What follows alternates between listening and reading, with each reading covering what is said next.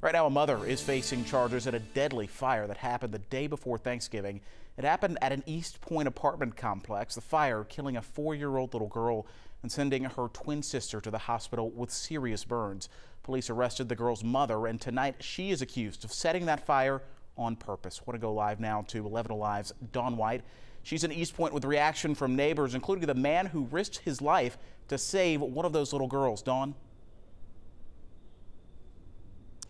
Well, Joe, this building behind me, you can see it is a total loss. And the people that lived here, they say that they are left with nothing.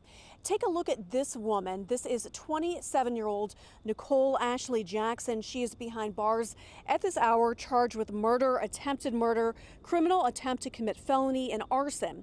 She also faces 2 counts of first-degree cruelty to children. The fire tore through the Brookfield Apartments along Washington Road on Wednesday. 7 families are now displaced, and crews found the body of one of the 4-year-old twins inside the apartment. Ricardo Tolbert, known as Uncle Top in the complex, risked his own life to rescue the other twin, as well as knock on doors, saving dozens of other people.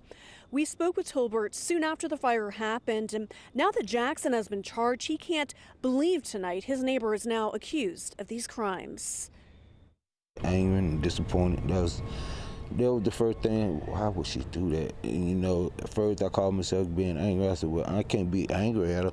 Only thing I can do is pray for her at this point in time. So I just wish that the grandparents could come over, and so I can, you know, get in touch with them and see the baby. Because all I want to do is know how the baby doing.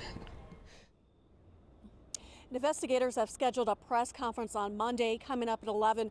I'll have more from some of the people who live here on their interactions with that mother.